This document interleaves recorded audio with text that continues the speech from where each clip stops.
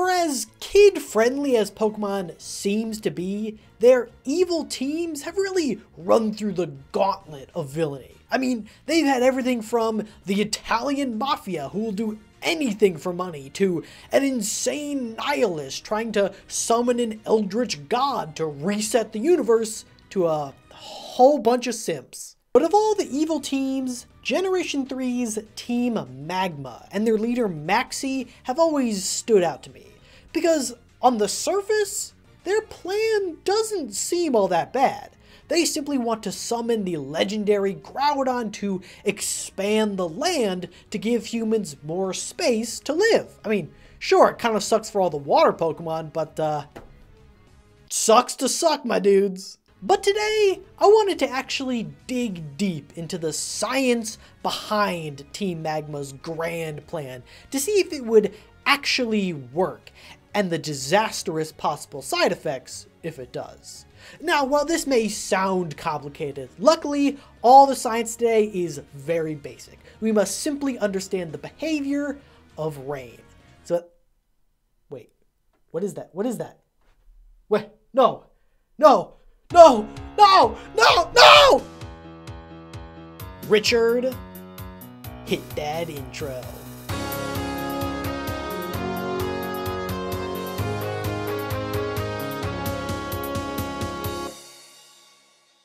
This video was voted on by all my patrons. If you like what I do here on the channel and want to help me make more content like this in the future, then supporting on Patreon honestly helps way more than you know. It'll also get you access to all sorts of cool perks like early access, exclusive live streams, and access to our private Discord server. Alright, now back to the science. Before we begin breaking down Team Magma's master plan, we first need to understand exactly what they're planning to do. Maxie's big concern is that of overpopulation. He's worried that humanity is limited by the physical space they have available to them, and that if they want to advance further as a species, they'll need more space. So he plans to summon the legendary Pokemon of the land, Groudon, and harness its ability Drought to dry out the oceans and reclaim some of that land. Now, ignoring the fact that the vast majority of the Pokemon world is made up of completely uninhabited routes that humanity could totally populate if they so choose, and that they've already figured out how to build settlements over the ocean in the exact same region where Maxie lives, so it seems like this whole space thing is basically a non-issue. I forgot the point I was trying to make. What the hell do you mean not enough space, Max? You have unlimited space. Oh yeah, so basically their plan is to increase the power of the sun to dry up some of the oceans. That sounds like it basically makes sense, but to understand if and how they could actually pull this off, we first need to understand the science of evaporation. You probably know evaporation as one of the steps of the water cycle. Y'all know the Steve song, vapor goes up and the rain comes down. And we sort of intuitively know that when water gets hot, it evaporates. But why does it do that? I mean, the ocean water isn't boiling or anything. Well, that can be explained by one simple truth. Water is sticky. That may sound counterintuitive to anyone who's gotten even a little bit of water on their bathroom floor that made them slip and accidentally give their toilet an elbow drop like their Macho Man Randy Savage, but it's true. To recap for anyone who hasn't taken a chemistry class in a while, an individual water molecule is made up of 2 hydrogen atoms and 1 oxygen atom, hence H2O. These atoms are able to bond together like this by sharing a few negatively charged electrons, one of the 3 elementary particles that make up all atoms. However, in the case of an H2O molecule, the oxygen atom isn't too great at sharing, and it tends to pull the electrons away from the hydrogen. And remember, Since electrons are negatively charged, if they tend to spend more time around the oxygen atom than they do the hydrogen atoms, then that means that the oxygen side of the water molecule will be slightly negatively charged, and the hydrogen side will be slightly positively charged. And as any physicist or YA novelist who thinks the laws of physics are directly applicable to the way that different personalities interact, opposites attract. This means that every water molecule is basically like a teeny tiny little magnet, with the negative side of one sticking to the positive side of another. This type of bond is referred to as a hydrogen bond, because I guess it's got hydrogen in it. Get enough of these molecules together and more of these bonds will form, and voila! Water is sticky. The process of water sticking to itself is referred to as cohesion. So you got a bunch of water molecules all sticking together with these hydrogen bonds. And if you left them alone like this, that's how they would stay. But what happens if you introduce a little bit of heat into this system? Heat is simply a form of kinetic energy, meaning the energy of motion. So if you heat up the surface of some water, those molecules will absorb that energy and start to move. If you give them enough energy, they'll eventually move fast enough to break free of those hydrogen bonds, escaping the surface of the water and turning into water vapor. This process is what makes evaporation possible. So on the surface, it seems like Team Magma's plan is grounded in real science. If Groudon intensifies the sun's strength, it will increase the temperature of the Earth, more heat will hit the surface of the ocean, which will make the water evaporate faster. If you only spend about 5 minutes researching, this all checks out. But if Maxie had simply scrolled a little further down on that Wikipedia page, he'd have seen that it's not quite so simple. For starters, the oceans are not just filled with water, they're filled with salt water. It's not simply a sea of H2O molecules like our example before, it's got little NaCl compounds dispersed throughout. And this makes a huge difference. Because while a water molecule is slightly charged, a salt molecule is very charged. They can hold onto water molecules far stronger than water molecules can hold onto each other. This is no longer cohesion, this is adhesion.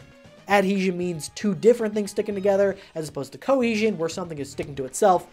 It's not actually that dramatic. I don't know why they needed two separate names. It's the same idea. So what does this mean for Team Magma? Well, it means that salt water is going to take a lot more heat to evaporate compared to fresh water, because those hydrogen bonds are a lot stronger here. This is a big problem, considering we need fresh water to do the whole, living thing.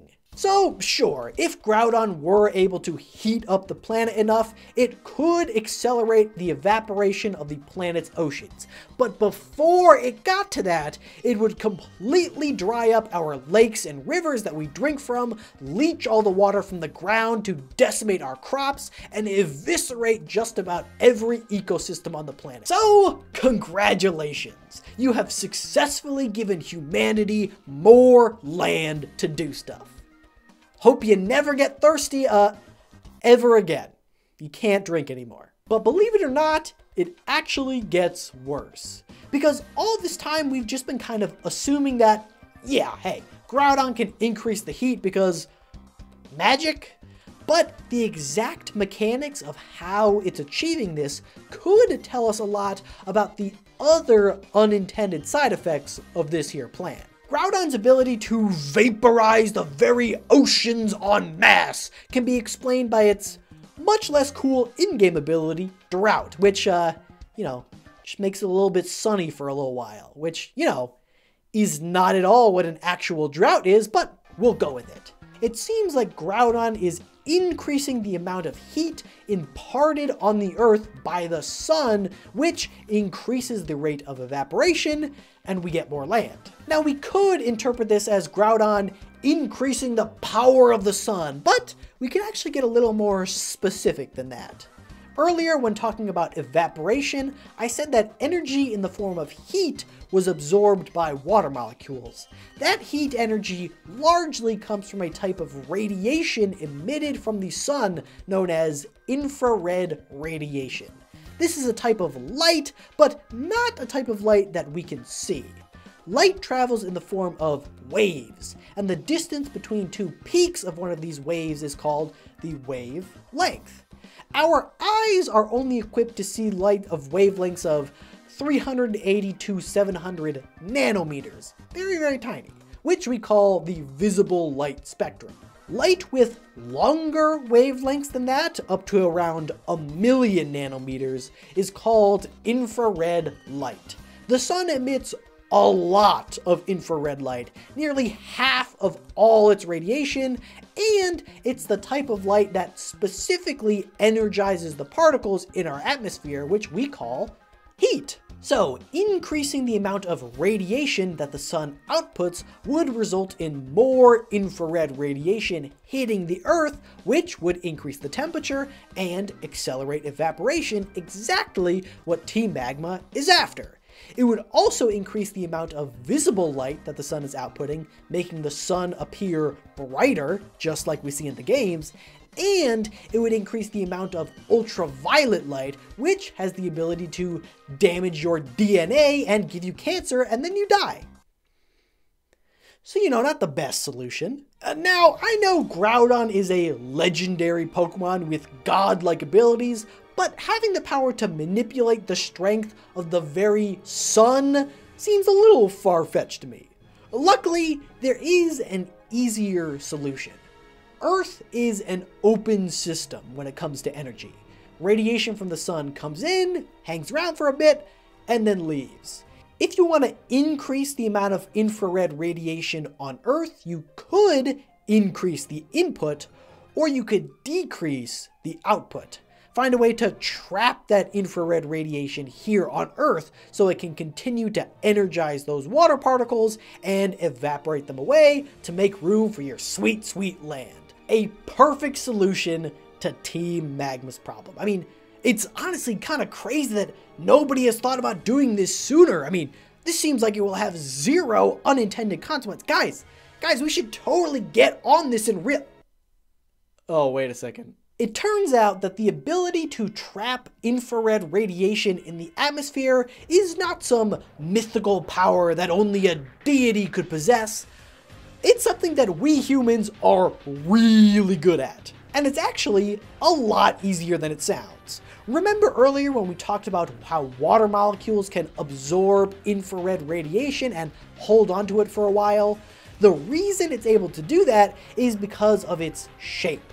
Like how drinking too much coffee can give you the shakes, when a water molecule absorbs infrared radiation, it begins to vibrate. The angle fluctuates, and the kinetic energy from this motion is what allows it to escape and turn into a vapor. Perfectly symmetrical molecules like O2 and N2 can't really do this, there's no angle to change, but more complex gases like CO2 and methane are really good at this. And unlike water, which will eventually release that energy when it condenses, carbon dioxide can hold onto this energy for a long time, keeping it trapped in the atmosphere.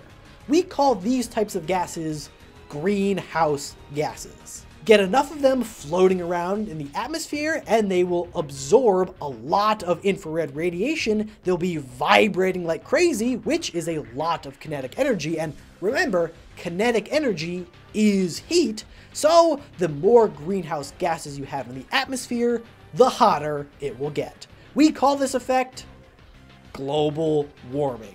You've probably heard all sorts of things about global warming in the news, and you've probably noticed that it's maybe not as helpful as Maxie might have thought.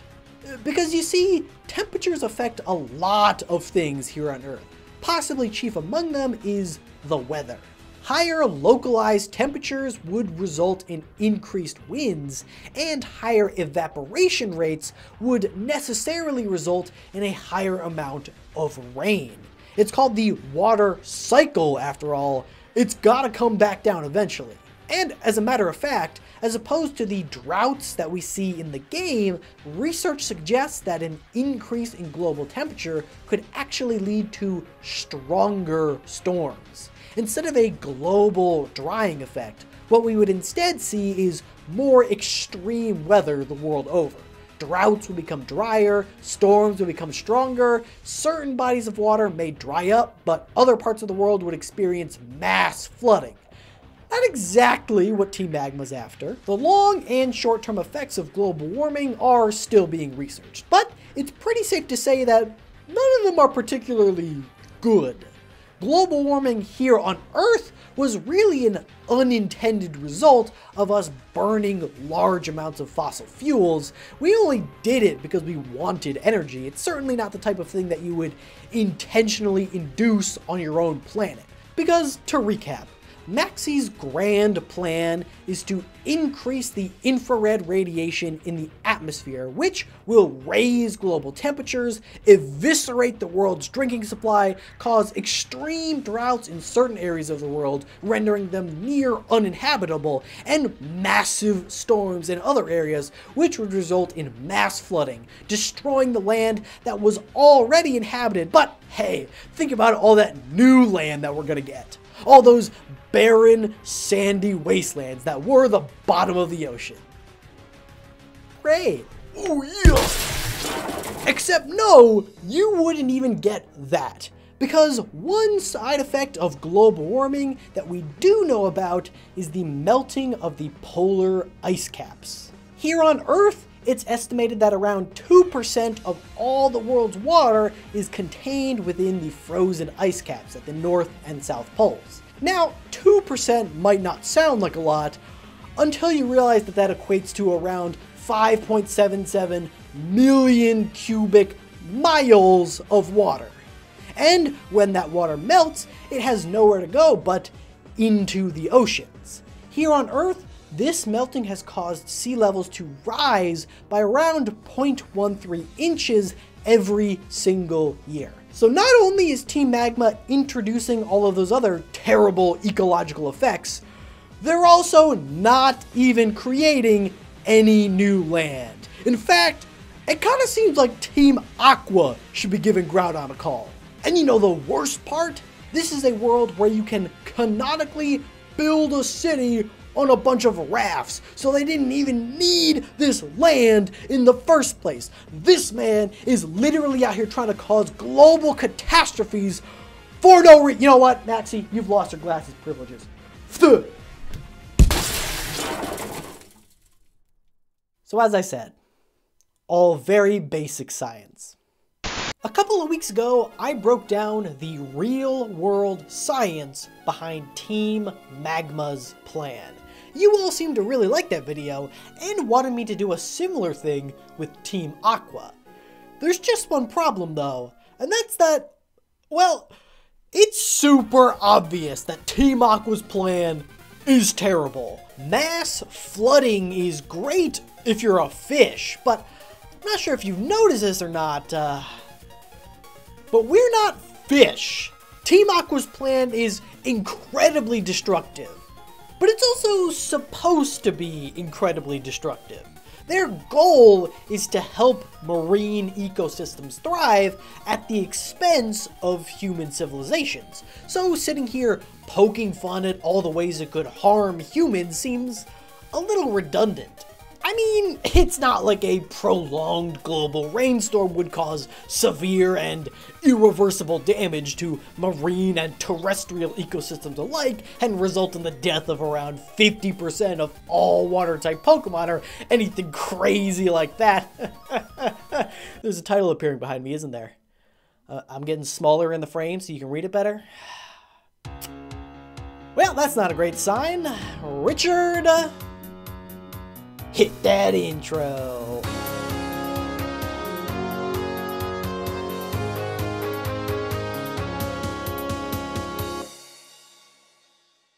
those who haven't played Pokemon Sapphire yet or need a refresher, Team Aqua are basically just huge water-type Pokemon stans. They love them some fish, and they're real mad that we humans keep messing up all their water. So they plan to summon the legendary Pokemon Kyogre, who's capable of creating massive rainstorms that will raise sea levels worldwide and give water Pokemon more space to thrive. Now, immediately, there's one question we need to ask. Is this even possible? Could Kyogre really summon a rainstorm so powerful that it would flood the whole Earth? That may seem like an obvious yes. Given enough time, Kyogre could keep pumping water down onto the Earth until even the highest mountains were underwater. But it's actually a bit more complicated. See, rain is not some magical water that materializes out of the sky. It's part of the water cycle. Water in lakes and oceans evaporates, turns into clouds, and eventually comes back down as rain. We went over this cycle in way more detail in the Team Magma video, so I won't rehash it all again, but the important thing is that this cycle is a closed system. There's no new water coming into or leaving Earth. The water that we've got is all the water we're gonna get. So the very best that Kyogre could do would be to put all the world's water into the oceans. So how much water would that be? Well, there's an estimated 322,519,000 cubic miles of water here on Earth. 96.5% of that water is already in the oceans. That leaves 11,515,729 cubic miles, or around 12 quintillion gallons of water stored in lakes, rivers, clouds, the ground, basically anywhere that isn't the oceans. Assuming the Pokemon world is roughly similar to our own, if Kyogre was able to convert every single drop of that water into rain and pour it into the oceans, accounting for the fact that 29% of the Earth is covered in land, it would raise the sea level by around 124 meters or 408 feet, all around the world. This would cause absolutely devastating flooding to all coastal areas. Basically, every small island would completely sink, along with the entirety of the US states of Delaware, Florida, Louisiana, Rhode Island, New Jersey, Mississippi, Maryland, and South Carolina. However, any part of the world with an elevation above 407 feet would be completely untouched.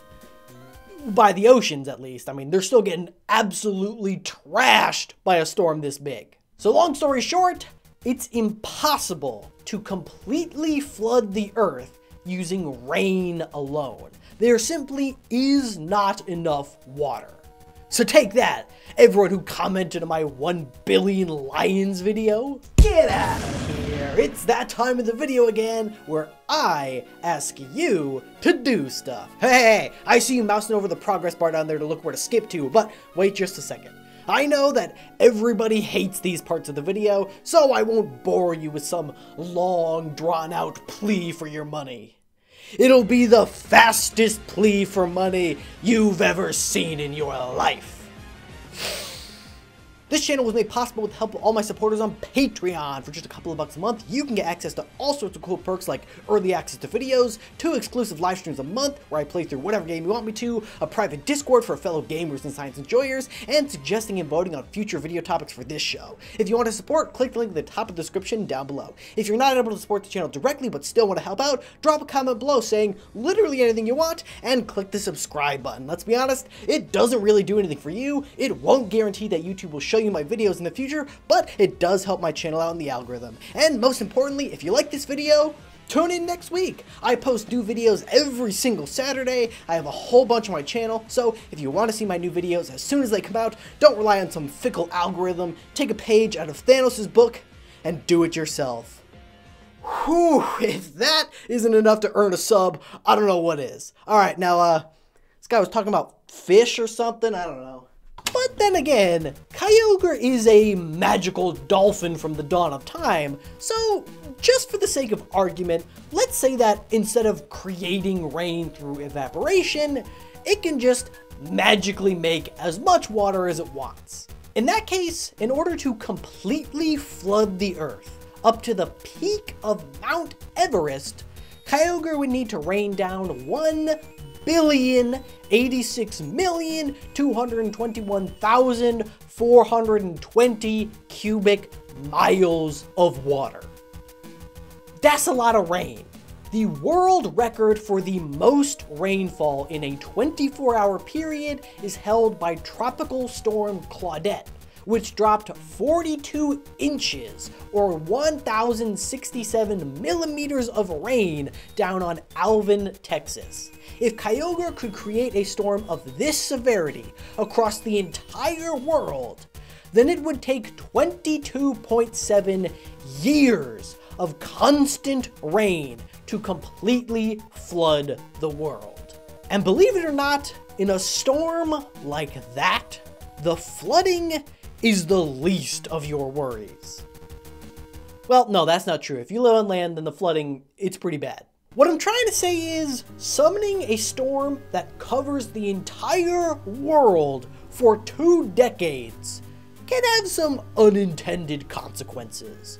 For starters, heavy rain clouds can block around 69% of all sunlight.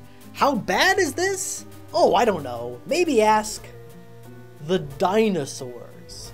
See, 66 million years ago, the dinosaurs were chilling out, living their best lives like they had for the past 165 million years, until a big ol' 8-mile wide asteroid hit the Earth at 45,000 miles per hour. I hate it when that happens. This caused massive earthquakes and wildfires that killed a lot of the dinosaurs outright, but it also kicked a ton of dust and ash up into the atmosphere that completely blocked out the sun for 15 years. This resulted in global temperatures dropping to around 46 degrees Fahrenheit or 7.8 degrees Celsius, triggering a global winter that lasted for decades and a period of ice ages that lasted 2 million years. This is what 20 years of obscured skies will do, and it's this same fate that awaits the Pokemon world. Granted, ash and dust obscure sunlight better than clouds, so the effects might not be so extreme, but we can expect a great deal of Team Aqua's brand spanking new water to turn to ice. This global winter completely finished off the terrestrial dinosaurs, but more importantly for today's discussion, it also devastated the marine ecosystems. In our world, photosynthesizing plankton make up the basis for every marine food chain. But without sunlight to get energy, around 90% of these plankton died. Along with them, around 55% of all marine mammals, 43% of turtles, 9% of sharks, and 100% of marine dinosaurs went extinct. All because the sun got a little covered for a few decades. In summoning Kyogre, Team Aqua could certainly create more space for water Pokemon. There just might not be that many water Pokemon left to enjoy it. Of course, this is the most extreme example. In reality, Team Aqua never wanted to flood the entire Earth. Just make it rain for a little while and raise the oceans a little bit. Realistically, Kyogre can make a storm lasting a couple days, raise the sea levels by 25 feet, and that'd be more than enough for water-type Pokemon to thrive. A plan that simple might have worked perfectly, save for one tiny little issue that makes even a plan this modest quite possibly the most harmful thing you could do to marine ecosystems. And that issue is us. Folks, I want to take you on a little journey as we follow the life of a water bottle. Picture this. You're deep in the heat of battle against youngster Joey. Your mudkip is low on health, so you give it a fresh water. And when you're done, you toss that bottle aside. Just leave it exposed to the elements. Most things when left out like this will eventually decompose. Outside forces like rain and wind and bacteria will break the chemical bonds that hold their molecules together, reducing them to their base natural components. However, plastics are different. Their long polymer chains are held together with carbon bonds, which are far stronger than the chemical bonds found in other materials. When something plastic is left out to the elements, sure, it will crack and break down, but it won't truly decompose on a molecular level to its base natural components. Instead, that plastic bottle will simply break into smaller and smaller plastic bits. We call this microplastic pollution. Now, microplastics are bad enough when left on the side of the road, but things get really bad when these microplastics get into the water. For starters, because these plastic bits are so tiny, often less than 5 millimeters across, they're nearly impossible to clean up. Once they get into the water, they're there to stay. This is a really bad thing because fish will often mistake these floating plastic bits for food. Ingesting plastic can lead to all sorts of nasty health effects and can damage the tissue, nerves, even the genetics of not only the fish that ate the plastic, but also anything else higher up the food chain. And do you want to know the #1 way these microplastics end up in the water in the first place? It's not pollution from boats or commercial fishing or ocean dumping. It's rain. An estimated 80% of the trash and microplastic pollution in our oceans and lakes right now started out as simple litter on the side of the road, maybe miles from any coast. When it rains, the runoff water will naturally flow back into large bodies of water, maybe through man-made structures like gutters and storm drains. And it carries all that trash with it, breaking it up into smaller and smaller pieces as it goes, filling marine habitats with deadly microplastics. This isn't some hypothetical scenario, it's something that happens here, in real life, every day, all over the world. If Kyogre really did summon a massive global rainstorm, sure, it might rise sea levels a little bit, but it would bring all that trash with it. Sure, you're creating more space for water Pokemon, but not any space they'd want to live in. So, what's the lesson? Well, Archie, it's actually pretty simple.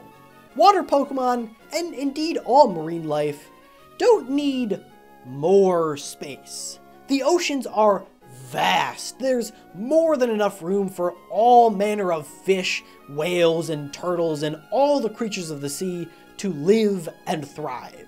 It's not about giving them more space. It's about preserving the space they already have. So the next time you drink out of a plastic bottle, toss it in the nearest recycling bin. You might just save a fish and stop a crazy pirate from flooding the entire world. A few months ago, I made a pair of videos breaking down the real-world science behind the legendary Pokemon Kyogre and Groudon, and what would happen if Team Aqua and Team Magma were successful in their plans.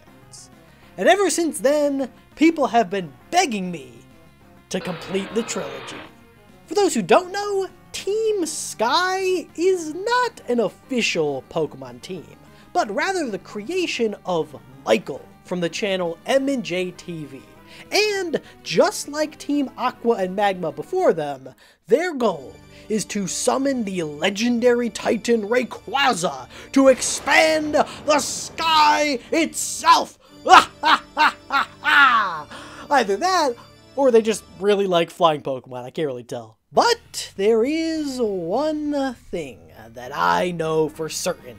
No Pokemon team is complete without a nerdy guy in glasses. So Michael, consider this my official application.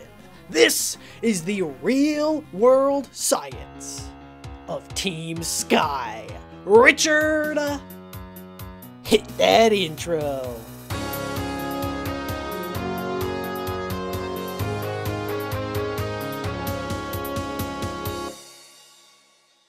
This video was voted on by all my supporters on Patreon. If you want to find out how you can get access to all sorts of cool perks like an exclusive Discord server, early access, and private live streams, then check the link in the description down below. These videos would not be possible without the support of all of you, so truly, thank you all so much. Alright, now it's time to do an unreasonable amount of science for the sake of a meme.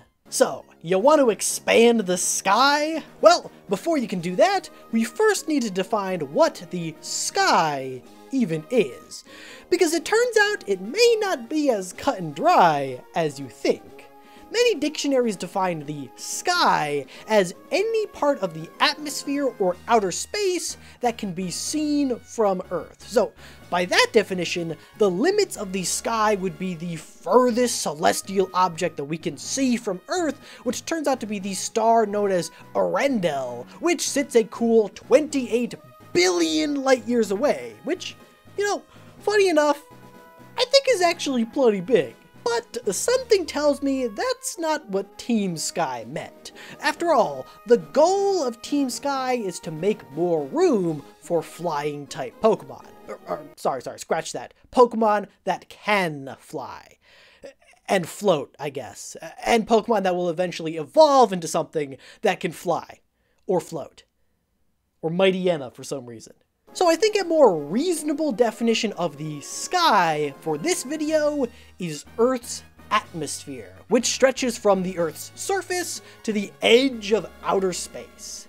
This is the area that aerial Pokemon could inhabit. Now, expanding the Earth's atmosphere is a bit tricky because, well, it already wraps all the way around the globe, so you can't expand it that way, or even that way. If you want to expand the sky, the only way you can go is up. So, in order to complete Team Sky's goal of expanding the sky, we must simply find a way to increase the height of the atmosphere. Sounds easy enough, only there's one problem. It turns out that defining the height of the atmosphere is a bit tricky. It's pretty common knowledge that Earth's atmosphere gets thinner and thinner the higher up you go. Or, in more scientific terms, the air density gets lower and lower. And when that density hits 0, congratulations! You're in space. But what you might not know is that air density doesn't decrease linearly. Rather, it decreases exponentially, meaning that it will approach a value of 0, but never actually reach it. This means that, from a scientific perspective, there is no hard line that separates Earth's atmosphere from space. It theoretically stretches on forever. For that reason, a better way to describe the size of a planet's atmosphere is by using a factor called the scale height, which is a measure of how high up you need to travel for the atmospheric pressure to decrease by a factor of 1/E, or a little more than a third. Effectively, scale height is a measure of how much the atmosphere hugs a planet. A low scale height means that all the air of the atmosphere lies close to the surface, and the air pressure decreases rapidly as you go up. A high scale height means that pressure decreases slowly and, effectively, the sky extends further. So, in order to increase the size of the sky, we need to find a way to increase the scale height. Now, you could try calling upon Rayquaza to accomplish this, but that might not be your best course of action, seeing as its only cannon ability seems to be saying, "Hey, knock it off! Trying to sleep up here. God damn." But luckily, we don't need Rayquaza. Not when we have science. The scale height of a planet can be found using this formula. H is our scale height that we're looking for. R is the molar gas constant, which is just a set value of 8.314, followed by some complete nonsense for a unit. You don't gotta worry about all that today. T is the average surface temperature of the planet, and M is the mean molar mass of atmospheric particles. Moles are a little weird, but basically it's how much this many air particles would weigh. And lastly, G is the acceleration due to gravity on the planet in question, which comes from the mass of that planet. Let's use Earth as an example. The average surface temperature of Earth is 58.73 degrees Fahrenheit or 14.85 degrees Celsius. For this formula though, we need to use the black sheep of the temperature family and convert that to 288 degrees Kelvin. In order to find the mean molar mass, we need to take the weighted average of all the different molar masses for the individual molecules that make up Earth's atmosphere. So, in Earth's case, 78% of our atmosphere is comprised of nitrogen gas, which has a molar mass of 28.2 grams per mole. Oxygen makes up 21% of the atmosphere and has a molar mass of 32 grams per mole. Argon makes up 0.9% and has a molar mass of 39.948 grams per mole, and the remaining 0.1% is made up of other gases like water vapor, CO2, and methane, which have a combined average molar mass of around 26 grams per mole. If we simply multiply each molecule's molar mass by its percent makeup and add them all together, we can find that Earth's atmosphere has an average molar mass of 28.9 grams per mole. And lastly, G represents the acceleration due to gravity, and is a measure of how fast things fall. Here on Earth, G is equal to 9.8 meters per second squared. But on a place like the moon, where gravity is much lighter, G is much lower. So if we simply plug all those numbers into our formula, we can find that the scale height for Earth is 8,437.12 meters, or 5.24 miles. That's how high you'd need to travel for the atmosphere to become roughly a third as dense as it is on the surface. Great. Now comes the fun part. If you're looking to increase the scale height of the planet you're on, you got three options. The molar gas constant is a set property. Unless you're rewriting the laws of reality itself, that's not changing. So that just leaves increasing the temperature, decreasing the mean molar mass, or decreasing the pull of gravity. Let's say that Team Sky is feeling a bit ambitious and wants to double the scale height and effectively double the height of the sky. Well, you could simply take a page out of Team Magma's book and double the average global temperatures from 288 Kelvin to 576 Kelvin. Grab Groudon, let him do his thing, and after letting your Earth bake for a few hundred years, you're good to go. However, as we learned in the Team Magma video, increasing global temperatures by even a few degrees might have a couple of unintended consequences, so it might be wisest to leave the temperature alone. Instead, you could try to change the mean molar mass by physically altering the chemical makeup of our atmosphere. Remember, we calculated the mean molar mass by multiplying each molecule's molar mass by its percent makeup. You could simply replace those heavier molecules like nitrogen and oxygen with a much lighter one, like, say, hydrogen, which only has a molar mass of 2.016 grams per mole. If you could halve the mean molar mass from 28.9 to 14.45 grams per mole, then mission accomplished. The sky is now doubled. However, if your goal is to help flying Pokemon thrive, this might not be your best course of action either. See, changing the makeup of our atmosphere will also change the air pressure. Air pressure is simply the weight of all the air molecules above you, and if you replace all the heavy molecules with lighter hydrogen, then you're going to have a much lighter atmosphere, and therefore far lower air pressure. And having a high air pressure is pretty important for our respiratory systems. We often think of inhaling as sucking air in, but it turns out that it's actually the opposite. When you take a breath, your diaphragm contracts, giving your lungs more space to expand.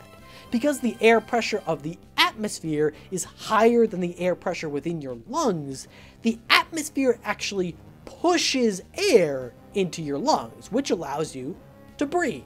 This is why some people experience altitude sickness. As you go higher up, there's less air on top of you, meaning the air pressure is lower and it's more difficult to take in air. Reducing global air pressure would make it more difficult for all Pokemon, birds and Mightyena included, to survive. Birds have also been known to be super sensitive to changes in air pressure, which can cause all sorts of issues with their flight patterns. And also, probably should have mentioned this one first, but replacing all the oxygen in the air with hydrogen makes it pretty difficult for any Pokemon that needs to breathe oxygen to survive. Which, you know, is basically all of them. Alright, so temperature and atmospheric composition were sort of a bust, but fear not. There is still one more option. If we simply find a way to decrease the acceleration due to gravity, we could not only increase the height of the sky, but also gain the ability to leap high into the air like we're on the moon and join our flying brethren for but a moment. It's a win-win. So, how do we do that? Well, the acceleration due to gravity for a given planet can be found using this formula. G is another constant, this time the gravitational constant.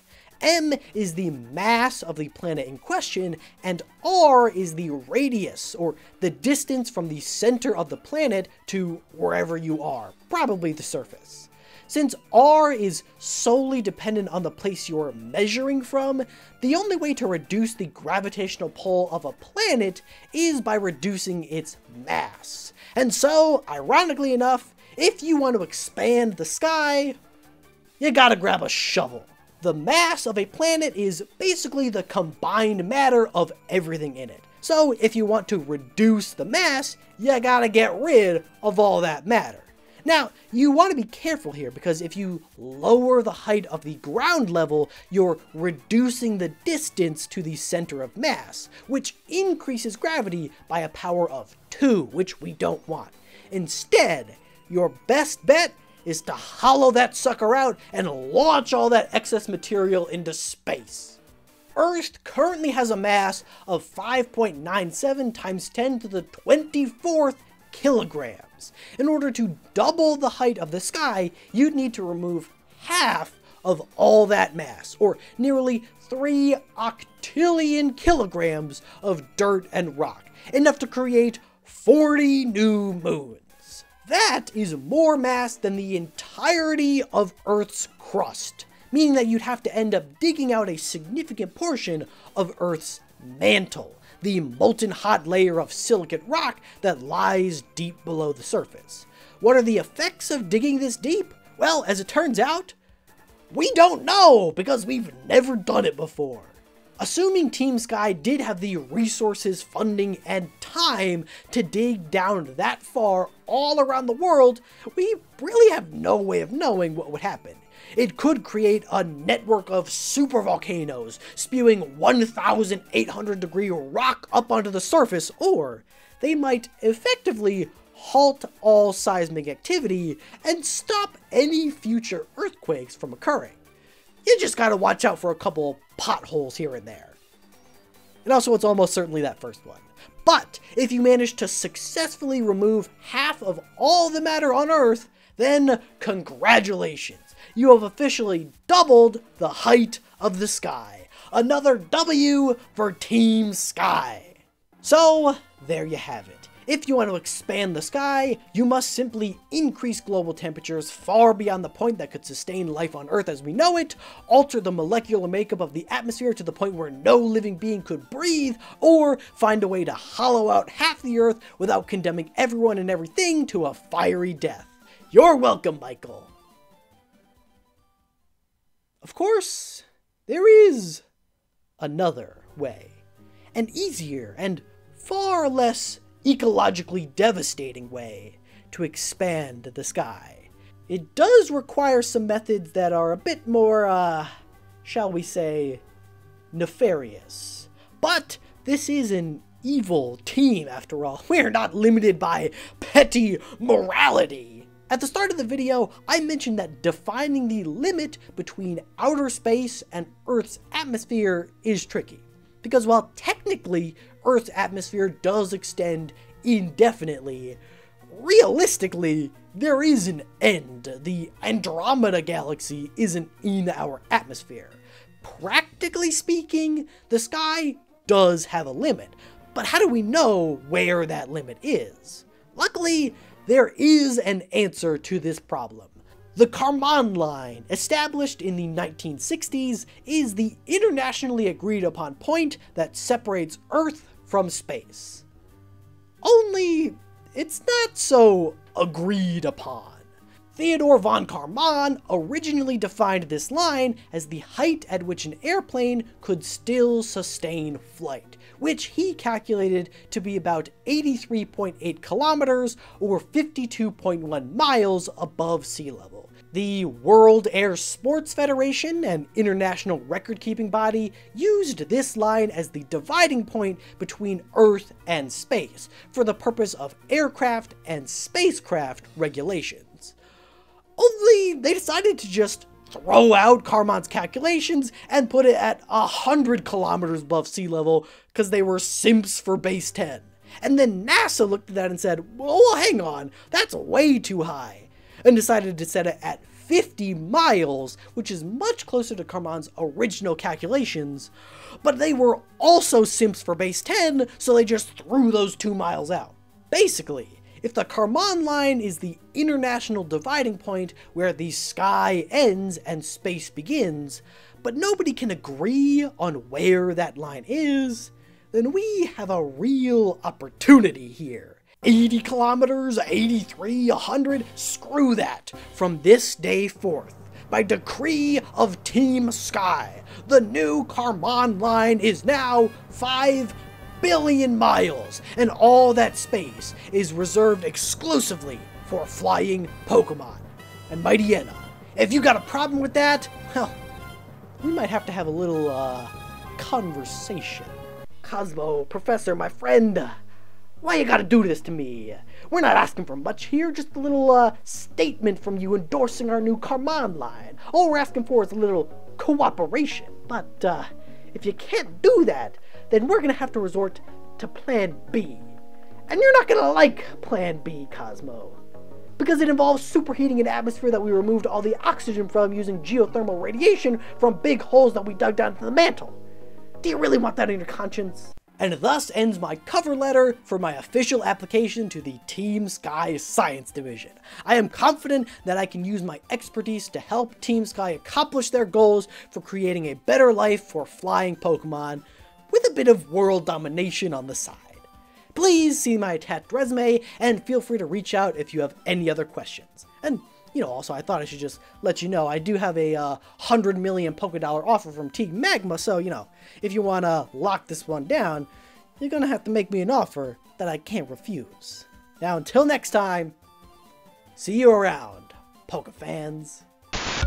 And a massive thank you to all my patrons, including Alakazam, Aspa102, Big Dog Tie for the win, Sidian, Gremlin the Goblin, Sherry and Mark, Starjoy, the Boss Killer 94, and Captain Kirby.